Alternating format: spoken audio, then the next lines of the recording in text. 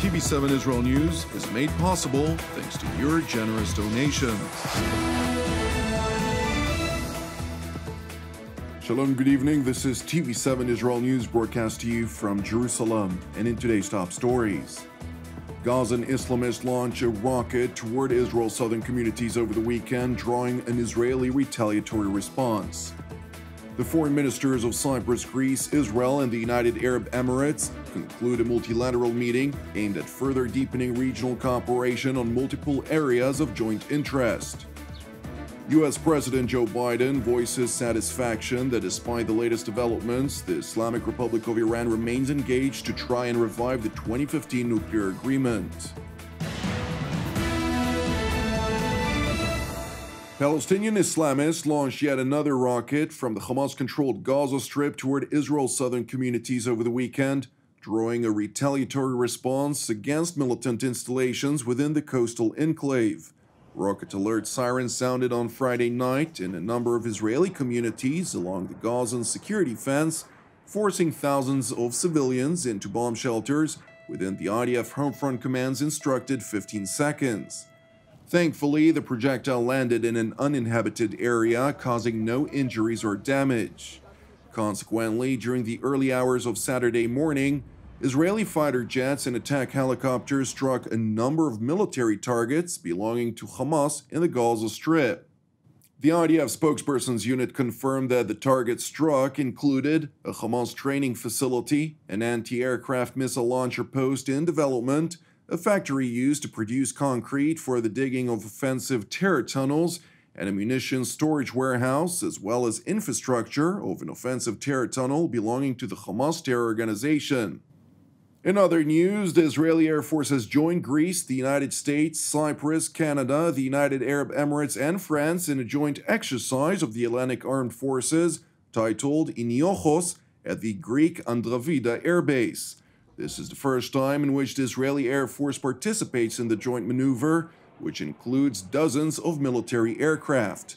According to the IDF's official statement, the drill will simulate scenarios of air-to-air combat, air superiority, and advanced surface-to-air missile threats above enemy territory. It is important to highlight that the Israeli participation underscores the deepening of bilateral relations between Athens and Jerusalem.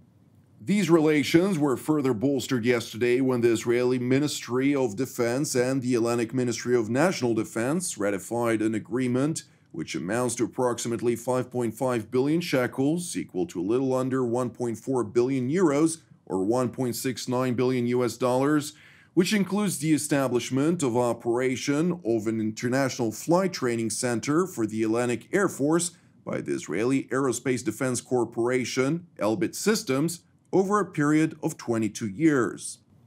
Turning to the Cypriot city of Paphos, where Cypriot Foreign Minister Nikos Christodoulides hosted his Greek, Israeli, and Emirati counterparts for a multilateral meeting aimed at further deepening regional cooperation on multiple sectors of joint interest. It is no exaggeration to say that your presence, our gathering in this stunning backdrop of the Mediterranean Sea, is of a symbolic importance. An extended meeting between like-minded countries of the wider region following the historic normalization agreement between UAE and Israel is in and of itself a message. It signifies a new era our region has entered, driven by a common vision our countries and other countries of the region share. One of the wider Eastern Mediterranean, Middle East, and Gulf as an area of stability, prosperity, and peace through cooperation. The Emirati Foreign Minister seized the opportunity for his part to highlight Abu Dhabi's aspirations for the region, which are evidently shared by its partners present at the multilateral meeting. We shared today our visions on future cooperation and explored new avenues to expand our relationship in various sectors, including trade, investment, manufacturing, technology, science, health services, and food products. The UAE is seeking an ambitious and positive agenda in the region, and the Abrahamic Accords were mainly driven by the necessity of an alternative strategic view of the region based on stability, prosperity, and opportunity. The Abraham Accords, which by mediation of the United States under the previous Trump administration realized 4 separate normalization agreements between Israel and Muslim-majority states, has been singled out as a significant accomplishment which contributes to regional peace, prosperity, and stability. Hence, Israeli Foreign Minister Gabi Ashkenazi urged additional countries and entities to join the circle of peace. Along deliberations on the deepening of multilateral cooperation, Minister Ashkenazi also highlighted the joint acknowledgement of the need to confront regional concerns, jointly regarded as such together. We discussed many possibilities for building the prosperity and the stability of the region, yet we also took time to discuss challenges that Iran and Hezbollah and other extremists pose to the stability of the Middle East and to the regional peace. We will do whatever it takes to prevent this extremism to success, and definitely we will prevent this regime from having nuclear weapons.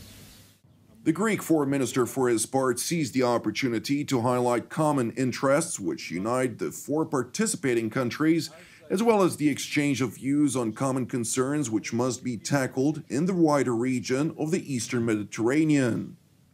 Today, we also had the opportunity to exchange views on areas of common concern, such as developments in the Eastern Mediterranean, Libya, Syria, and Yemen. In this context, I had the opportunity to inform my colleagues about my recent visits to Libya over the past few days. In view of the elections that are scheduled to take place in December, one fundamental precondition is the withdrawal of all foreign forces present on the ground in Libya. I also addressed the meetings I had yesterday in Ankara. In this context, I reiterated that each side has its own views, clearly manifested during the press conference many of you may have seen. The referred to press conference following a meeting between Foreign Minister Nikos Dendias and his Turkish counterpart Mevlut Çavuşoğlu in Ankara escalated when the top diplomat of Athens made the following remarks. Και στο πλαίσιο αυτό η Ευρωπαϊκή Ένωση έχει υιοθετήσει μια διπλή προσέγγιση. Έτσι, το ενδεχόμενο λήψης μέτρων υπάρχει πάντα στο τραπέζι του Συμβουλίου. Εάν υπάρξουν παραβατικές και παράνομες ενέργειες σε βάρος της κυριαρχίας και κυριαρχικών δικαιωμάτων μας, υπάρχει πάντοτε το ενδεχόμενο λήψης μέτρων. Βεβαίως, απευχόμαστε τις παράνομες ενέργειες με όλη μας την καρδιά. The Turkish top diplomat immediately voiced his outrage. Yunanistan'ı itham edici bir söylem içinde bulunmadım. Ama bu ilk görüşmenin biz daha pozitif bir atmosferde devam etmesini arzu ediyorduk. Fakat Nikos Dendias yaptığı konuşmada maalesef ülkeme yönelik son derece kabul edilemez ithamlarda bulundu. Öncelikle Türkiye'nin Yunanistan'ın egemenlik haklarını ihlal ettiğini söyledi. Bunu kabul etmemiz mümkün değil. Tüm bunlara rağmen Türkiye olarak biz üçüncü taraflar yerine 2 ülke olarak tüm bu meseleleri konuşmaya ve bundan sonra uluslararası hukuk sistemi çerçevesinde samimi bir diyalog çerçevesinde bu konularda görüş ayrılıklarımızı azaltmaya ve işbirliğimizi güçlendirmeye hazırız. Başkalarının bir faydası olmaz. Başkaları ancak silah satar, başka amaçlar güder ama biz meselelerimizi çözebiliriz. Turning to Washington, where U.S. President Joe Biden referred to Iran's decision to raise its uranium enrichment to 60% as unhelpful, it voiced satisfaction of the Ayatollah regime's continued agreement to engage in indirect talks with the United States on seeking ways to revive the Joint Comprehensive Plan of Action, or JCPOA, which is the technical term for the 2015 nuclear agreement. We do not support and do not think it's at all helpful that Iran is saying it's going to move to enrich to 60%. It is contrary to the agreement.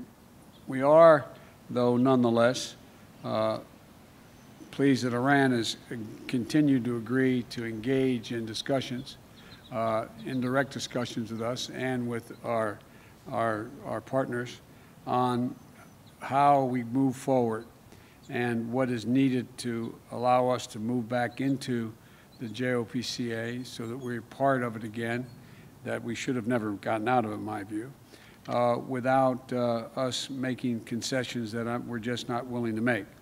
And so the discussions are underway. I think it's premature to make a judgment as to what the outcome will be, but we're still talking. The second round of indirect talks in Vienna, backed by the remaining members of the JCPOA, including France, Britain, Germany, Russia, and China, concluded on Saturday. And while the talks were overshadowed by growing concerns regarding the Islamic Republic's decision to further distance itself from the 2015 agreement, the Chinese representative of the talks revealed that the relevant parties agreed to further pick up the pace. Parties have agreed to further pick up their pace in subsequent days by engaging more extensive substantive work on sanction lifting, as well as other relevant issues. Thank you for watching us. As part of TV7 Israel's prayer initiative, I would like to encourage you today to join myself and the team here in Jerusalem to lift up China in prayer for its salvation and peace, alongside prayers for our persecuted brothers and sisters around the world, in addition to our ongoing prayers, of course, for the peace of Jerusalem and the salvation of Israel. I'm Jonathan Hassan, wishing you a Shavua Tov U'Mevorach, and we will see you again tomorrow at the same time.